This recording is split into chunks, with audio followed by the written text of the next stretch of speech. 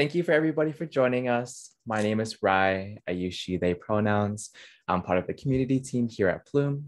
I'm super excited to be kicking off our All About You week with our community collaborator panel. I will be joined by Courtney, Ray, and Josh to talk about spilling the E.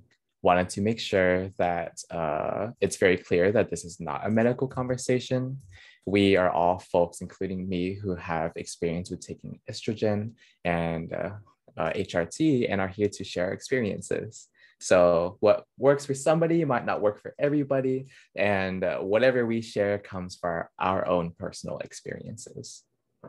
I wanted to open the floor over to our lovely community collaborators too. Hi, everyone. My name is Josh. I use they, them, or he, him pronouns. I'm trans non-binary. I'm actually just on 3 months of gender-affirming hormone therapy with estrogen. I'm loving the changes I'm seeing, and a non-HRT related thing that's giving me gender euphoria, because HRT is giving me gender euphoria, but non-HRT related is I recently delved into the world of Botox and got a lip flip to make my upper lip just a little bit fuller, and loving the results from that. It has me questioning whether I will continue to get lip flips, or I'm also starting to consider whether a dermal filler, because it just lasts a little longer, is something I want. That's a physical thing that's giving me gender euphoria. A non-physical thing that's been giving me gender euphoria is finding stores that are inclusive in their sizing and offering things to lots of folks. That always, hands down, makes me feel really happy in my skin when I feel like I belong at a place that I'm shopping. I guess I can go next. Hi, my name is Ray. I go by Sheila.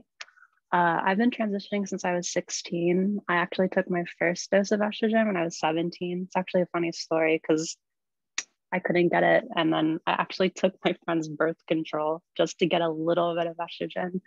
And I think like one thing that gives me gender euphoria that I've navigated since transitioning for so long is that I finally feel so euphoric looking at myself in the mirror naked. Like, I know it's like a little weird, but I just feel so happy to see my body aligning with how I feel on the inside.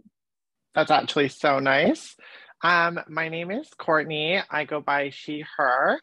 I transitioned, I came out as trans at 24 and I think started hormone therapy at 25. I'm now turning 30, which doesn't make me feel euphoric at all. But something that's making me feel euphoric lately. I think I actually had someone reach out to my social media manager about doing a collaboration. And they're doing something similar that I wanted to do with my company, where they're coming out with basically like a trans specialty line. And the whole business is going to be focused towards trans people. And I think just seeing the movement of people that are now not living in stealth and being fearful, and they're just like being open and so excited to embrace what trans means to them, just makes me feel really hopeful and excited about the world around me. Back to you. Thank you, so lovely. So glad I get to be in a little space with all of y'all. I may be hopping in and out. I'm mostly just doing moderating, but yeah, I've also been on estrogen for the past year and a half. I used to identify as non-binary, use they, them pronouns. I came out when I was 16, but I didn't start to really come into my transness, like as a trans femme person, until recently over the pandemic. Which is a question that I want to pass over to you, actually, to all of you. I want to know, like, how has the pandemic impacted the way that you process your gender, or even just like how you felt safe or comfortable in your body? And yeah, that's a question for everybody. I start because I feel like it's not so much anything that was gender affirming per se, but I did start progesterone during the pandemic. And the reason being was I went to go and have a breast augmentation. I'm from Canada. So here if you develop under a certain amount in your transition, your breast augmentation is covered. And unfortunately, mine was not. So my doctor had told me that progesterone was something that can help with breast growth as well. So I started that through the pandemic by myself, and it worked. I think it's something that everyone should do research on. It's not going to be for everybody, but through the process of like gaining my COVID weight, I also gained like some COVID boobs that I was really excited about. So I think that was probably like the most positive thing. But I also lived by myself. I was single during the pandemic and during lockdown. So as much as it's safe and it's nice, it was definitely pandemic loneliness. I have 2 dogs, thankfully, but I'll pass that off to one of you. Sorry, I guess I can go next. So the pandemic definitely changed my perspective with, I guess, like womanhood for me. Because for me, I was kind of pushed to be hyper feminine from like an early age. Like my family was very much assimilate, because I come from a mixed household. So instead of labeling myself as like a trans woman, now I just go by a trans femme, because I actually don't mind being perceived as like more androgynous or more masculine. Like I'm actually very welcoming of that, because I guess I never realized that I guess I just didn't have a chance to explore that. So now that I'm more comfortable with myself and I'm older, now I'm like, maybe I actually don't mind being more androgynous. And I think with my style and stuff like that, I'm probably leaning into that more now. I think the pandemic changed the way I view my gender a lot. You know, I knew that non-binary was a word that felt right for me for a really long time. Using the word trans is relatively more recent, like during the pandemic. Although I also didn't use non-binary for me until about the beginning of the pandemic. And I think a lot of that is tied up to the fact that I'm an elementary school teacher. And even in New York City, where, you know, the perception is that school is super, super affirming spaces for queer people and teachers, it's really not the case. There's a lot of homophobia, queerphobia, and transphobia all throughout the city's schools. And there's a lot of gendering. And so I think what took me so long to start using, you know, non-binary and trans for myself is tied to the fact that I was afraid of the implications that would come with being out at work. And, you know, I was out as a gay man at work, you know, and everyone knew that, but there's a lot of privilege and sort of like mainstream acceptance of that in some ways. Not saying it's a safe space for all gay men whatsoever, but, you know, that's a different label and it has different connotations. And so, you know, I've been a queer teacher for pretty much as long as I've been a teacher, but I was afraid of what, you know, saying I'm non-binary, I'm trans meant for me at school. And quite honestly, I'm still, in some ways very much in the closet at work in that regard, just because of staff and the community. I will say, you know, for the past 5 or 6 years, you know, I've been showing up to school with my cute jumpsuits and nails are always done. But, you know, people just think I think a lot of people just read me as an effeminate man. But being at home over the pandemic and teaching remotely and working remotely, you know, really allowed me to start wearing a t-shirt dress to work every day on Zoom, or allowed me to just explore in ways that were private because I was at home, but also sort of public because, you know, you could see me from here up. By the way, this is a dress. And so, you know, there's a comfort.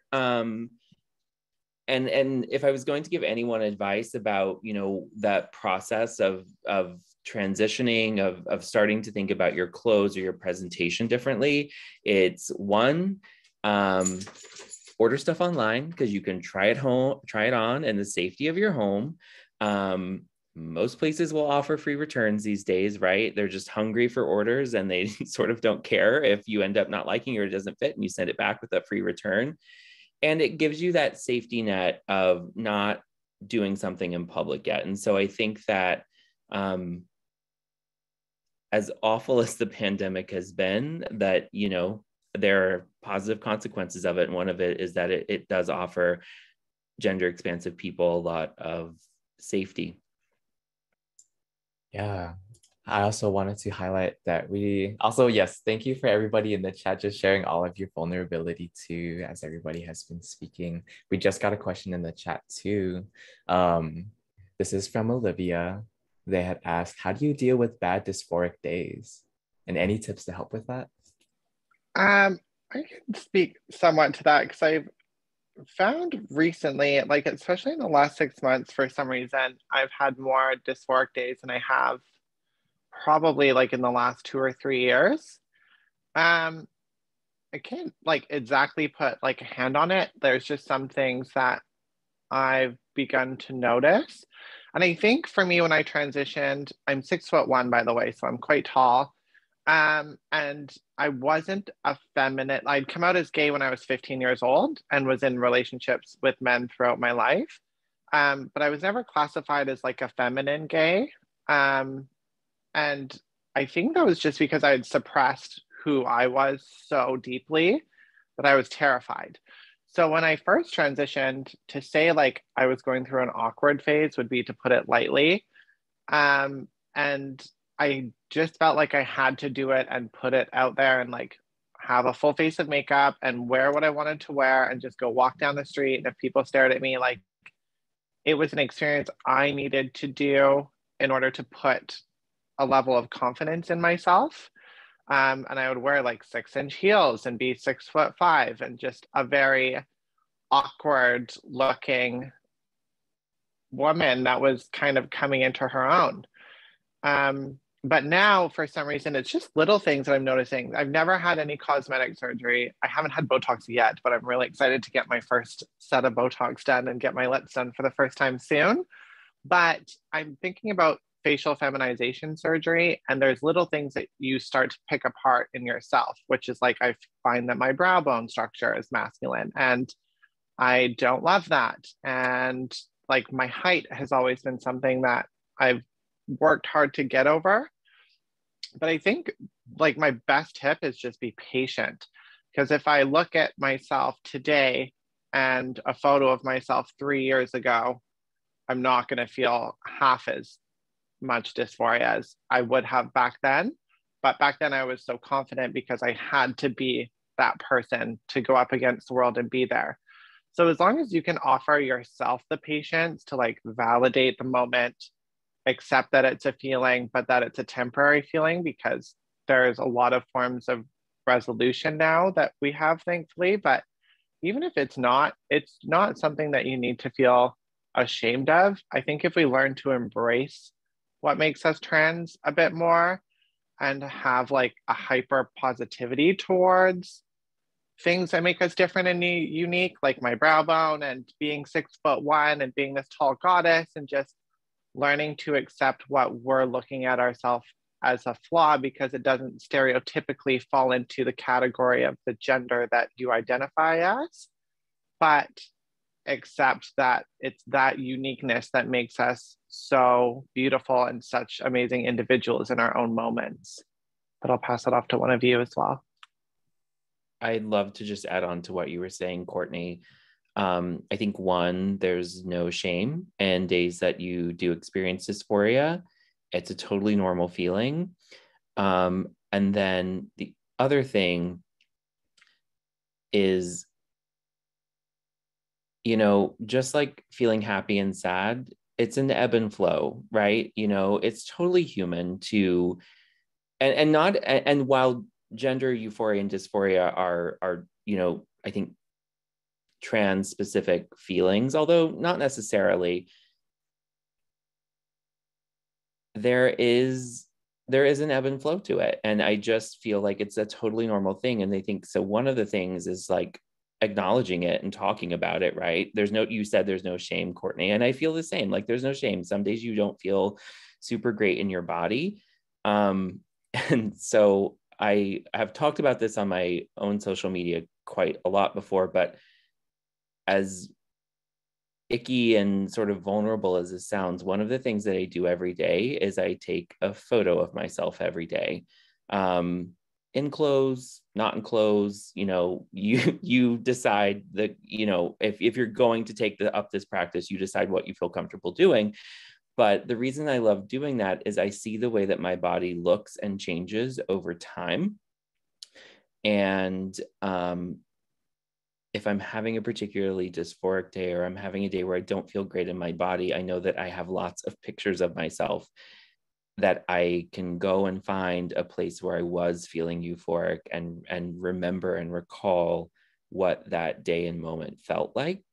And even on the days where I do feel great, I think it's also an opportunity, because you're experiencing sort of that gender euphoria, to look back at the days that weren't feeling so good and to sort of like look at yourself and think about why. Just like you were sharing, Courtney, like your height or your brows, I same here. And dissect that and like try and think like, what are the antecedents that are causing this dysphoria for me, and are there actions I can take, or is there a beauty to this that I've internalized some bullshit about that I need to unlearn. I just find that taking photos of myself clothed in makeup, not in makeup, nude, whatever, are very helpful, sort of as like a journal. So I guess what I would say is like the picture thing is actually a really good thing that you do, Josh, because I actually like look at old photos of myself and I'm like, holy shit, like I look so amazing in this photo, like low-key obsessed with myself. And when I have those days where I feel like super dysphoric, I look back on those photos and I'm like, this time will pass. It's more about like how you feel like confident in the moment, and emotions are temporary. You just have to keep reminding yourself, and you're on a journey that takes a long time to be like totally comfortable with yourself, bring that zen that you need inside. And it's funny because I think in 2020 I was actually thinking about getting FFS like on my brow bone area, and I was like obsessed with like aesthetics and like making myself like look like this perfect person that I wanted. But after I like realized, I like looked at my brow bone and I was like, this is like a Filipino feature that my family has. And I started embracing that more instead of like nitpicking and wanting to like make things better. But I think you're just gonna have good or bad days, and you just have to realize that the comfortability has to come from inside of you. And I guess that's all I have to say about that. I'll just hop in for a second because I see a lot of people in the chat talking about taking selfies. I just want to put in there, you can also use a self timer so that you're not straining your arm or your neck, right? Use that self timer and get the full glam, get the full photo without the arm outstretched holding yourself. Just soak up your body. You don't have to strain your neck or your arm to take a photo. Speaking of photos too, I learned that you can take like, if you go on Instagram, you do the self timer thing, you can record a video and then just screenshot the video itself as pictures.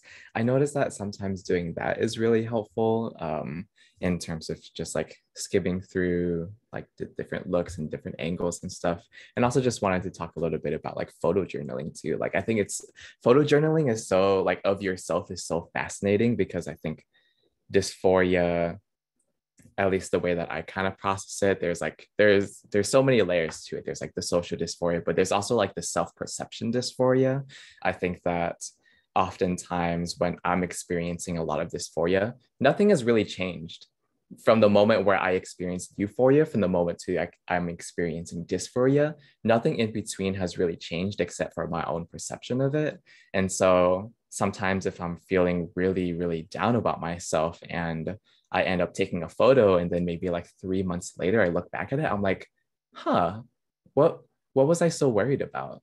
like what was I so scared about? What was I so nitpicky or obsessed about in terms of the way that I look, the way that I'm being perceived, etc. I think that kind of like this function of like the ever evolving, the ever shedding of like our transness and coming into the fullness of ourselves is kind of like a hyper awareness of like where we want to be or where we think we should be in terms of like, oh, our like facial features or the way that we dress or the way that we present. But I think that there's already so much beauty that we have in us, like as is. Sometimes it's just hard for us to see that in the moment. So I hope that for folks in the chat too, like you can be patient with yourselves too. And if I could just, before we wrap it up, I think like at the beginning of a journey for anyone that's just beginning this, or if they're watching this and just kind of doing some self-discovery, transitioning is like a metamorphosis that is ever growing within yourself. You're constantly going to become, you know, as a human being, people are just forever changing. We're learning, we're growing. If you're not, then you're stuck. And, you know, we want to be learning and growing as people. It's the same thing with your transition. Things that I really thought were important that I loved so much when I first transitioned really aren't relevant to me anymore. And they don't make me feel any more feminine or confirm what I am to myself now. And I think going inward and just being patient with your transition and through the journey, I actually just pulled up an old photo that I'm just going to show you guys quickly of myself so that you have like an idea of a journey. But I was definitely like looking at this now, like I don't actually look at old photos. It's almost like looking at like a twin brother I never had. But those moments of a photo journey when you can look at where you started and then now look at where you are, I think are just really helpful reminders that your whole transition is beautiful, no matter what part of it you're in. They all lead to the future you, which is you being confident with yourself and having self-acceptance and self-love. And no matter where you're at in that journey, it's positive. So just be patient because it can seem like a rush to get there at the time. And I remember that feeling. And I think if you can find the beauty in those steps rather than rushing through them, I think it just makes the transition, when you look back, a little bit more enjoyable. And I wish I had slowed down sometimes to enjoy some of those moments a little bit more and enjoy like the androgynous parts because you get to live them once. So soak them in. Yeah, speaking about taking time and everything, we actually just got a question from the chat, and I kind of wanted to make this like a two-part question almost. The first one was, did you have any hesitations about taking HRT? And if so, what ultimately tipped the scales for you? And kind of adding on to that, how did you navigate like the possible change, knowing that your body was going to change? How did you navigate that experience, knowing that it might be unpredictable, you're not sure what's going to happen, and you may or may not be disappointed because it's kind of your first time doing something like this? If you need clarification, please let me know. That was a two-part question. Okay, I'll hop on. I feel like we've got like a little routine here where I answer and then Josh answers. We just keep going through. So we'll keep up the trend. But I think everyone's nervous when you're making a decision that's going to change your body. Of course, it's a bit intimidating at the moment. You want to feel sure that your decision is going to be something that you're going to be happy with in the future. And I don't think I ever doubted that I would be happy after I transitioned. But in the moment where you're deciding, is this for me? There's, I think, just a lot of what ifs that kind of go through your mind. I didn't expect hormone therapy to react so well with my body. I was like a stick. I was like 150 pounds soaking wet.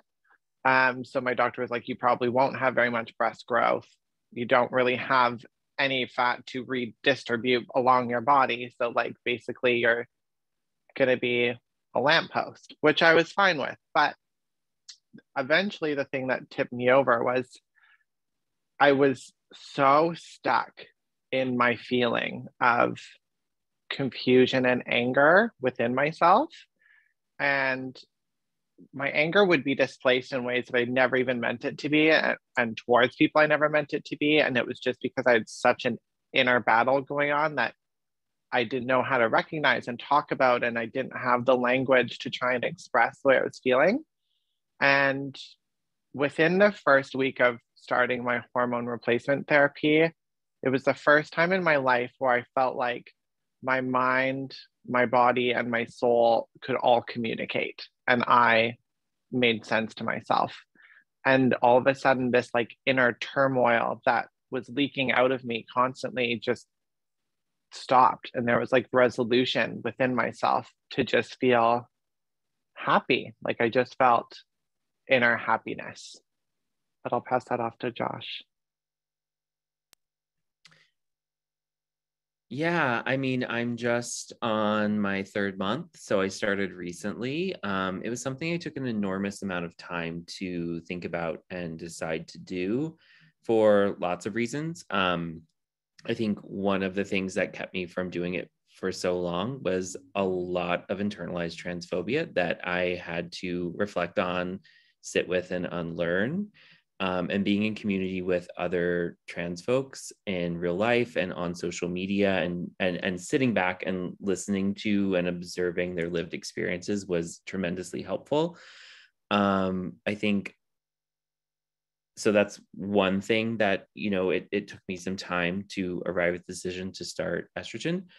The other thing is, again, this is not a medical discussion whatsoever, but, you know, there are a few risks associated with it. Particularly for me, I am just a huge hypochondriac about heart disease because it is something that has affected my family a lot. And so for a long time, I kept all of those thoughts to myself instead of seeking a clinician, a doctor to talk to and actually learn more about. So I don't recommend doing that. I think my point here is if you see some of the health risks and they're causing you pause, talk to someone about those health risks, because I think that you'll be assured that the risk is relatively low. And there are lots of different routes and methods for taking estrogen. So that was another thing. And then for me, I was less concerned about like the permanent changes that it, you know, could cause, and if I would, you know, be upset about them. I think the tipping point for me is I realized that, well, let me back up for a second. First, I am a person who arrived at realizing I wasn't a cisgender man by experiencing moments of euphoria instead of dysphoria. So I started using the word non-binary because I realized that the moments I felt like my best self were moments where I was not feeling like a man. And on top of that, I only started to start having those feelings of dysphoria after I settled into the things that were bringing me euphoria and realized that there were some things that were sort of not feeling great. So for me, the tipping point was, and I just heard the term flesh vessel from someone on social media recently to, you know, to refer to your body. And so for me a few months ago, when I finally decided to make the decision, it was like, well, this is my flesh vessel, and there are some things I'm not loving. And I had been reading up on HRT for a while and considering it. And, you know, it's like, do I want to go into these feelings of depression? Do I want to continue to feel like I'm repressing something or not making a choice that I feel like will make my life better? So ultimately it was like, well, why not? Like, I think this is something I want. it's been a great decision. You know, I, like Courtney shared, almost instantly after starting it, I felt very satisfied with the decision, even though I, you know, very early on, I didn't see a lot of changes. But even 3 months in, I'm noticing a lot of things that feel really great for me, and I have no regrets.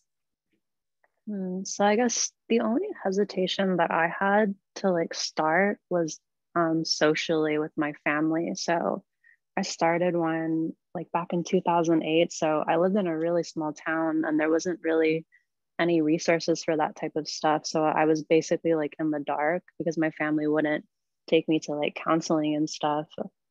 So I think the hardest part was for me was finding things that helped me. And the biggest hesitation was like trying to like find a way to like actually do it. Because I was all in. As soon as I heard the word trans as a teenager, I like hyper fixated on it. And I just made that everything that I wanted because it made sense.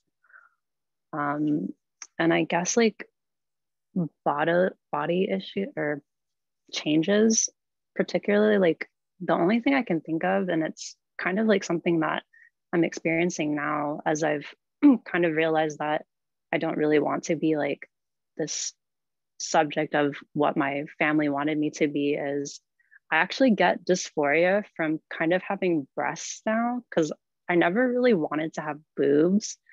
I just kind of wanted to look like a really hot androgynous person. So that's kind of the only issue that I have now, because everything else I kind of get super euphoric about. Like my hair is like just amazing now too. Like my skin is the way I want it to be. And yeah, that's all I have to say about that. I'll just add on that again, like centering positive consequences.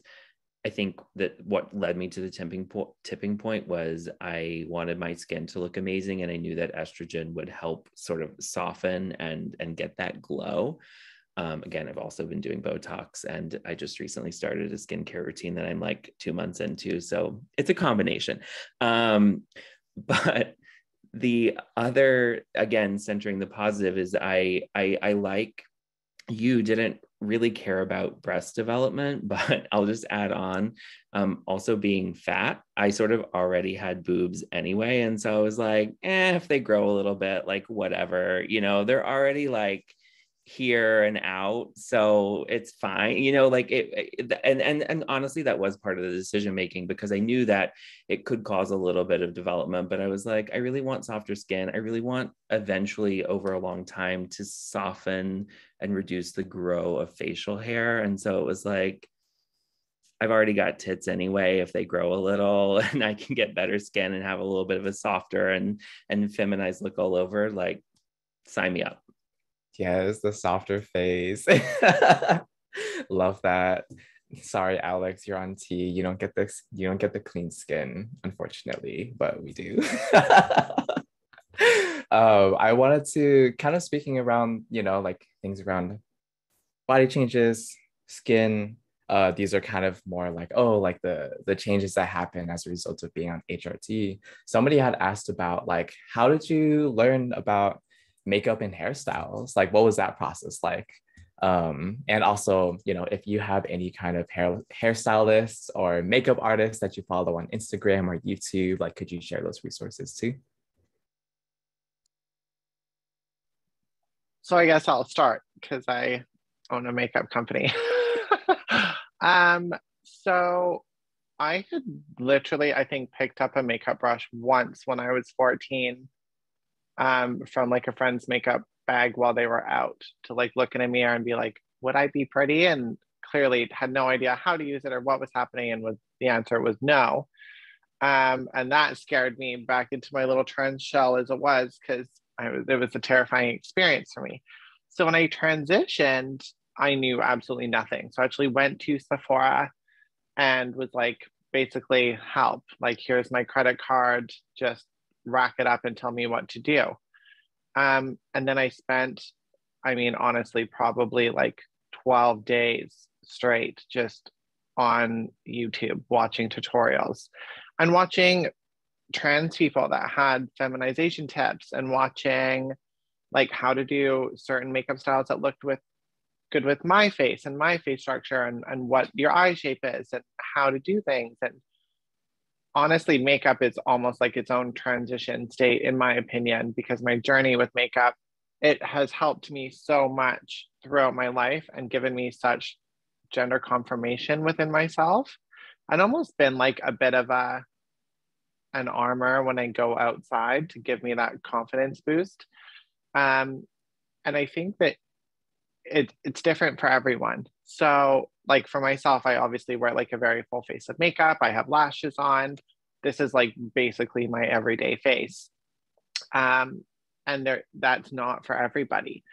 And it doesn't make you more feminine to wear more makeup. It doesn't make you more feminine to have less body hair or facial hair. It doesn't make you any less of a woman if you have long hair or short hair. I think we fall into these categories and makeup gets placed in one of you'll be more feminine if you wear makeup, if you have this. So my relationship with makeup wasn't extremely healthy to start off with. I think because I just related it so much to being feminine. And I think I've tried to, maybe still working on it, but adjust my relationship with that. And that's why I think starting this company and trying to have such a focus on inclusion and what it means for women, I wanted to create products that weren't just things that I like. So I like a full coverage foundation that makes it look like I have a brand new set of skin on my face. Some women just want something that's moisturizing and tinted. And my journey learning about what makes people beautiful, what they find beautiful in the confidence, is you're not going to be beautiful to everybody, no matter how you do your face, no matter what you're wearing, no matter how long your hair is. It doesn't matter because everyone sees beauty in a different light. And at the end of the day, as long as you are seeing yourself as beautiful, the people that you want in your circle and the people that you will have the best interaction, in my opinion, as a trans person, are people that find you beautiful no matter what that is. So don't try and relate too much to what makeup or what hairstyles or what it is that's going to be part of your transition. Just focus on what makes you feel beautiful, and what that looks like for you. And be patient too. Makeup, if you saw the first couple attempts, it was a horrible train wreck, and that had a Snapchat filter on it, which shows that it is patience, but everything's a journey. Just try and have fun with it. I think a lot of people, when we transition, we take everything so seriously. And, I wasn't doing makeup well, and it was just such a I'm not great at being a girl, even though I am a girl. Like, why can't I do this? Whereas if we just learn to laugh with ourselves a little bit more and respect the awkwardness that can be us sometimes, and the awkwardness that makes us so beautiful and vulnerable and fun, if we can learn to just laugh with ourselves rather than have such anxiety and almost not self-worth issues, but self-anger when things aren't going right, to just give it a minute and laugh about it and get through our day, I think it would bring a lot more positivity and mental happiness in those awkward phases where you do feel uncomfortable, because they're going to be there. There's no way to avoid them. So try to make it a goofy, fun experience rather than a nitpicking negative one, if that makes sense. But I'll pass that off. So I guess I'll go. I'm not particularly sure how I started getting into hair and makeup. I think I started watching at my mom when she was doing it all the time. But I would just watch video after video after video. And then I think the easiest way is just practicing on yourself, because I just started doing my own personal styling now, because I used to always go to makeup artists and go to hairstylists and have them do my hair and makeup for me, because I just didn't know what I was doing. But I started hyper fixating on how to do my own hair and how to do my own makeup. And I guess your style will always be evolving as well too. sorry, I'm like a little hot. But I think like the best way is like finding like a friend who can like show you how to do makeup and show you how to do hair. Cause my friend is actually she's a hairstylist and she studied cosmetology in school. So like my biggest resource was actually her teaching me how to do things because I'm not very good at learning on my own. So I guess like having a friend that can be really patient with you, help you figure out your style and just help you along your journey, I guess.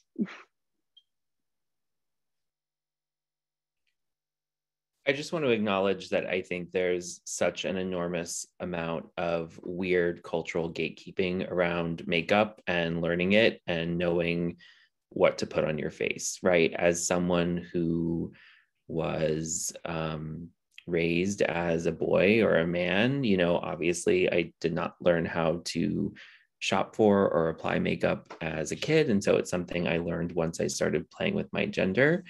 But even places like Sephora and Ulta where you go buy makeup felt really scary places to go when I didn't know what I was doing. And I'll just go back to my tip with clothes, which I think is at the very beginning. If you're feeling super uncomfortable, shop online and order things, samples if you can, or a singular lip or eye product to just play with and see how it feels.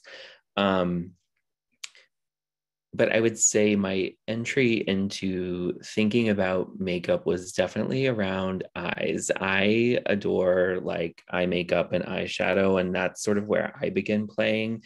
I'm not a super full coverage makeup person. I tend to just go for some eyeshadow, or I tend to do a winged eyeliner a lot with some mascara.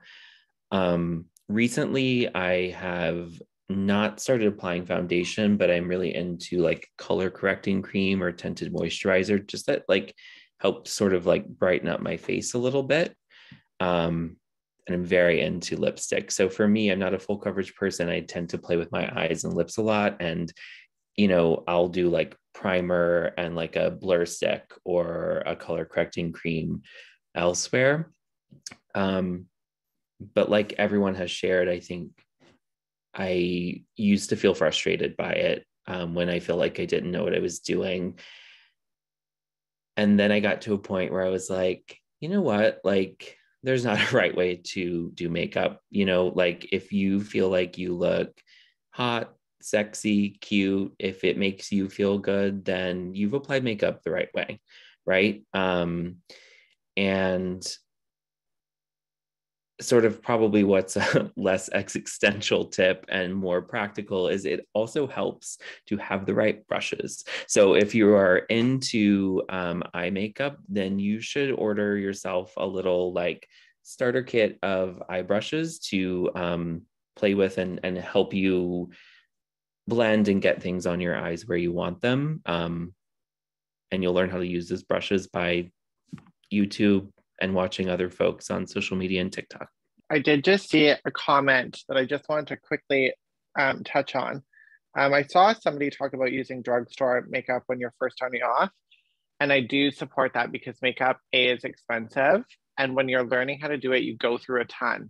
But with that being said, when you're using a drugstore brand, majority of them are not as workable just because they're not as high of quality and they have a lot more like fillers, and just the blendability of a lot of foundation products from a drugstore are garbage.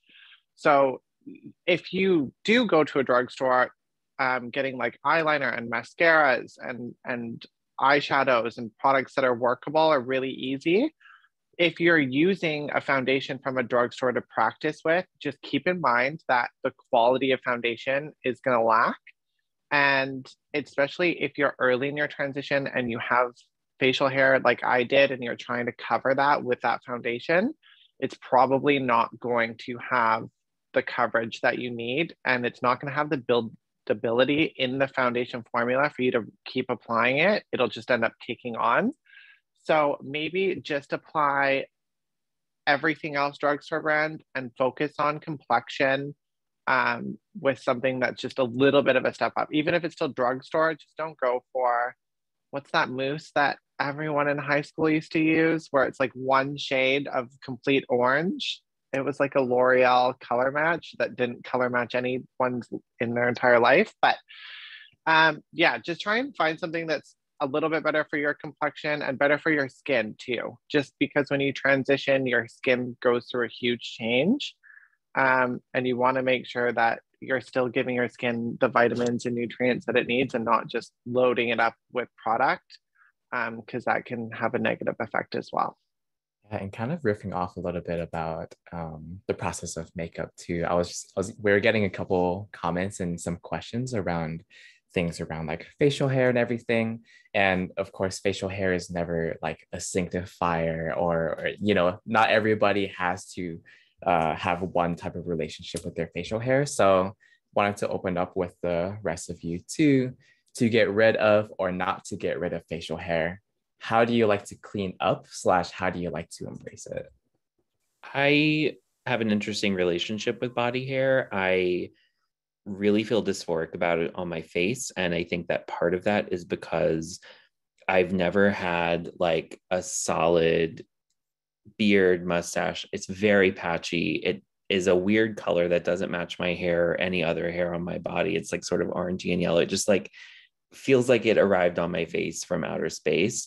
And so because it's patchy and this weird color that just doesn't feel like it goes with anything, and for the fact that I do wear makeup sometimes, not that you can't wear makeup and have facial hair, of course, but I want it gone. And I'm actually looking into getting laser hair removal.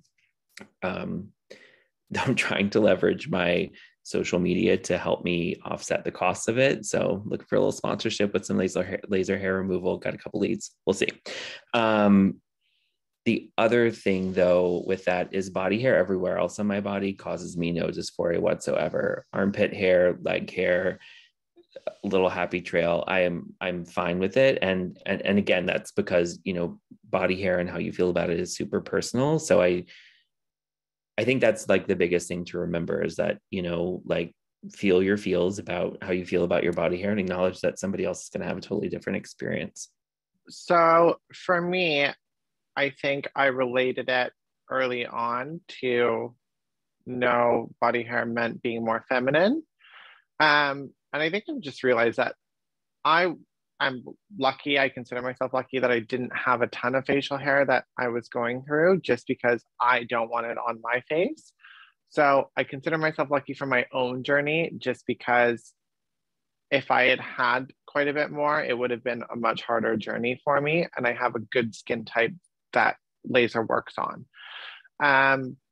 So that being said, like basically when I'm old, I want to look like a naked mole rat. Like I just want like not a single piece of hair left on my body when I'm a corpse. So I did the same thing. I used my social media as leverage, and had a couple opportunities and found a spa that I felt really comfortable with. And she's literally the loveliest person ever. And I don't really have any anymore, but I was going at the beginning probably once every 3 weeks or once a month. And it took about, I would say 5 or 6 treatments to really see like the full effects of not having any regrowth for a period of time. But there's still times where it pops up. Like I need to go back soon because I'll just start to feel like there's areas where like a small patch is going to come back. And again, like that body hair and facial hair is so a part of everyone's journey.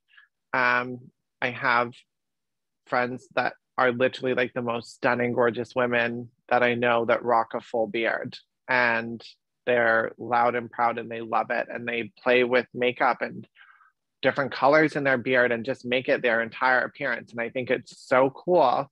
And for the first time in my life, I was like almost kind of jealous for a minute that I didn't have this whole other canvas to work with. And I think it's all unique to yourself. If you're trying to seek out laser hair removal, it is more beneficial if you have a bit of a lighter skin tone and a darker hair follicle because the laser can find the follicle a lot easier.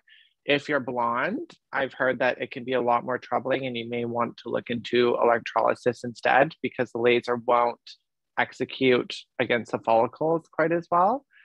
But again, it's a process. It's something that you have to be patient with, and to each their own. Like if I could have been happier just like shaving my armpits and legs, then I probably would have. But for me, I was like, I'm going to save myself like 6 months out of my life of shaving in a shower if I just laser these beasts off. But I'll pass that off. So I have like such a weird feeling with like a lot of like body hair and facial hair. I actually only grow facial hair like here along my lips. Like I've never grown anything else. So I feel like I'm pretty blessed with that because I never wanted facial hair. And that was something that like scared me as a teenager because I was like, oh, hell no, I don't want to look like my dad. Like, no, thank you.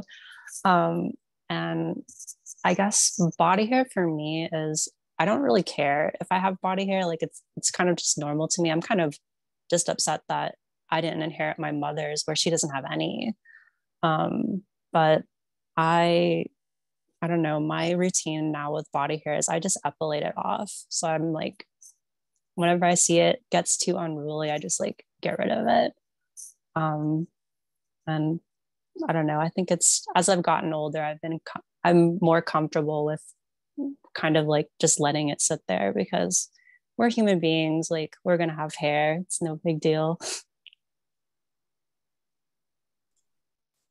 And just quickly, laser hair removal is expensive. And this isn't a plug at all. I was sponsored by a company called Tria Beauty. But they have like an at-home laser kit. And I think the device is $500, which still it's not affordable, but it's a lot more affordable than paying for 6 sessions up front. And if it's something that you just want to start doing, like I felt more uncomfortable going in and getting it done, and to be able to start doing the process kind of on your own, I find it really helpful. So obviously not Tria, but there are at-home laser devices. Some of them are, I think it's called IBF or something, and it's a light that targets the hair follicle. And I heard they don't work as well. So try and find one that's an actual laser. But I think people are commenting with whatever the actual thing is. But Tria was something that helped me a lot because when they sent me the free device for doing collaboration with them, I didn't really expect much from it, to be honest. I kind of just thought it was something that might be a bit of like a spa gimmick. But I actually like in between sessions, especially when you're trying to save some money, it probably saved me like 10 to 12 sessions because I could just touch up areas that I needed spot treatments on. And I can use it like anywhere on my body that I want to. So I don't have to go and get a full body treatment every time anymore. So just look at other at home places. If you can't, it's expensive. If you can't afford it right now, like don't feel like it's something you need to be saving up for and pressure. There's ways around it. And at home wax kits, which can be quite dangerous. Take my word for it. Do a couple tutorials and have a friend there to help you. But there's something that can be a bit of a money saver and still see great results with, not on your face, but on your body. Thank you for sharing, everybody. We have time for one more question before we unfortunately have to wrap up. And I wanted to end this one on a very little like highlight / positive note. So this is a question for everybody.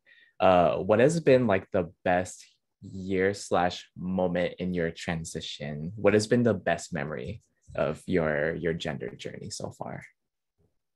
Oh, sorry, I was stuck on mute. Honestly, I would probably say this year. And I feel like a lot of people might say like the most current year just because every year you see growth in yourself. But I think this year I kind of came into my own with accepting how much I love being trans, and how like proud I am to say that even though sometimes the world we grow up in can feel really dark and scary, my transness has allowed me to meet such incredible, amazing individuals. And that's inspired me to really just be confident in who I am and not let so much of the outside world affect me. And I just found the way that I'm doing estrogen now, I'm doing estrogen injections. instead of taking the estrogen tablets. And that this year has brought me a lot of happiness because I've just found some better personal results from it than I was on the tablet. And as much as I hated the thought of a needle every week, it has slowly just become part of my routine. So I think coming into myself this year and feeling more confident in my body and in my transition, but also just feeling more confident in being trans in general and like embracing it and loving it for everything that it means to me, really helped. And I think that that comes with time, and hopefully next year I'll say I'm even more comfortable, but I think it's just, you have to get through that first process and like all of the uncomfortable moments to be able to look back and be like, okay, well, you know, I started there. And for us as trans individuals, we kind of come into it with some odds stacked against us, or at least we did when I was growing up. There wasn't any trans representation on TV. There was no trans conversations. My counselor like never once brought up like, oh, you might be trans. You always identify with feminine characters and feminine roles, and it still was never something that was like picked up on. So I think now that we have some more resources and we have more representation, and we as trans people stand together louder and prouder, it's just like becoming a more beautiful place for us to all be a part of and embrace each other in. Whether or not the world is doing something different, we're doing it for each other. And I think that's what's really made me happy. So this year, I think I'm just grateful to be trans and grateful to be surrounded by other beautiful trans identifying people.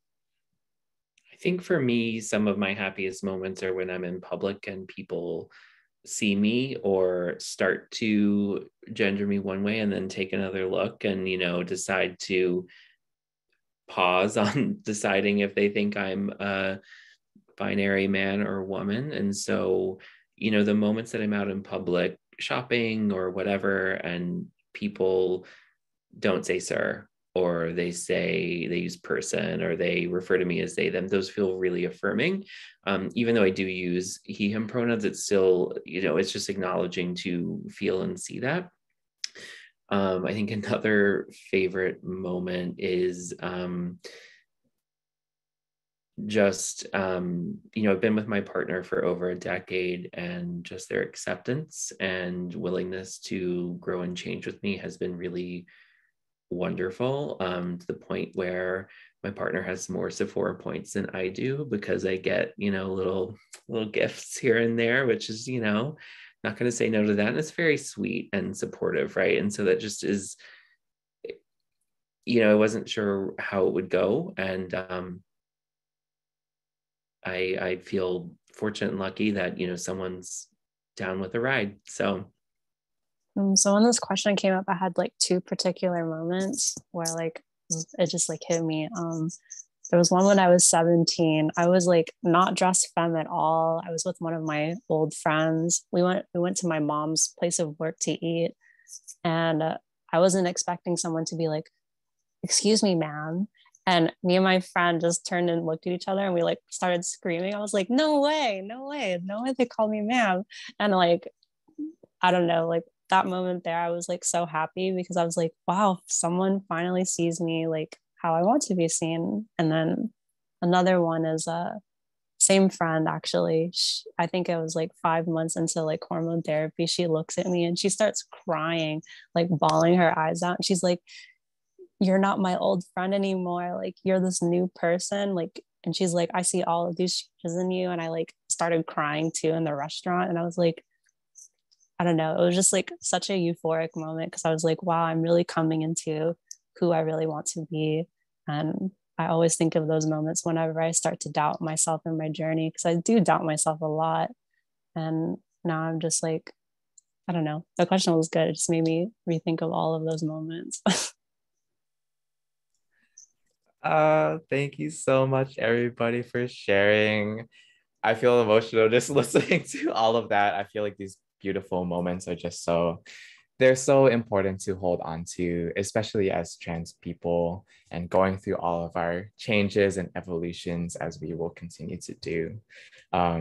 that's gonna be it for this community collaborator panel. Thank you so much for everybody who was in the chat, engaging, answering all of the questions and responding back to each other. It was so lovely to have a little bit of a community, safe space for all of us. I also wanted to, give a little acknowledgement of the fact that there were so many different questions that we weren't able to answer. And I also saw that there were a bunch of a bunch of medical questions that we weren't able to answer too. So we are actually on top of this community collaborative panel. On Thursday, we will be having our medical provider panel with our very own co-founder, Dr. Jerica Kirkley. She will be leading the medical provider Q&A. So all of your medical questions around estrogen, HRT, gender transitions, et cetera, that is going to be happening on Thursday, February 10th at 4 p.m. PT or 7 p.m. EST. You can find that in the chat. Alex had sent it out.